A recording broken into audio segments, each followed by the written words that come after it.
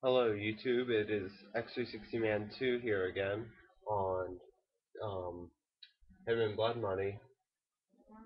Down in the cellars of the Opera House on Curtains Down, there is a reference like no other. It just so happens it's in a dark room in the cellar of the Opera House. Let me pull out my gun and zoom in. It is a phantom mask. Yes, a phantom mask. Da da na na na na na na. See? He was here in the Paris Opera House.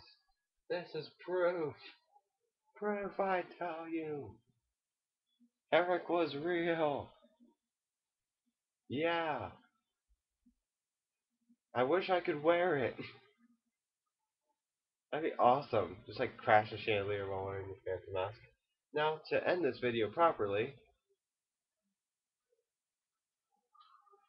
Ba ba ba ba ba ba ba ba ba. Oh crap, there's not a door there.